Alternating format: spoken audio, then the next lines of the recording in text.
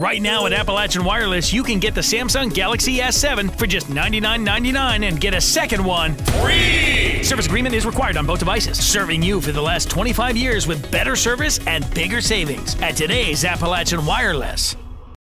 It's hereby judged by this court, ma'am, that you are guilty of manslaughter in the second degree. The court hereby sentences you to 10 years in the state penitentiary. A Pike County woman was sentenced to 10 years in prison in Floyd Circuit Court today. 28-year-old Sheena Dotson was originally charged with murder and driving under the influence after she was involved in an automobile accident in August of 2015 that killed 39-year-old Ronnie Mullins of Ivel. As part of her plea agreement, the murder charge was reduced to a charge of manslaughter. The family of the victim says Mullins was a loving, caring, and forgiving man. My son was a Christian, Ronnie was, and he would have wanted her to serve some time, but he also would say today to her, Sheena, I forgive you for killing me, because that's just the way my son was.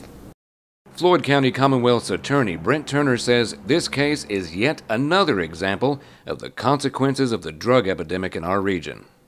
It's a big problem in our area, and it's tied to, of course, the drug problem that we have. More and more people that we see now, it's not always just alcohol. A lot of times it's prescription pills, and that was Miss Dotson's issue. I assume she didn't set out that day with intentions of harming anyone, but everybody loses all the way around. She's going to prison. The family will never have their loved one back, so it's just a sad situation all the way around. Although the case is now over, the family did not feel they received much closure.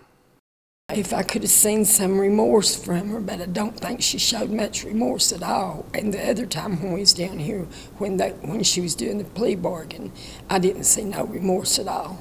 I just wanted to see a little remorse today that she was sorry she killed my son. And I'm so glad that her daughter didn't die in the accident, because I would never wish that on no mother. Dotson will be eligible for parole after serving 24 months of her sentence. Reporting from Prestonsburg for EKB News, I'm Sean Allen.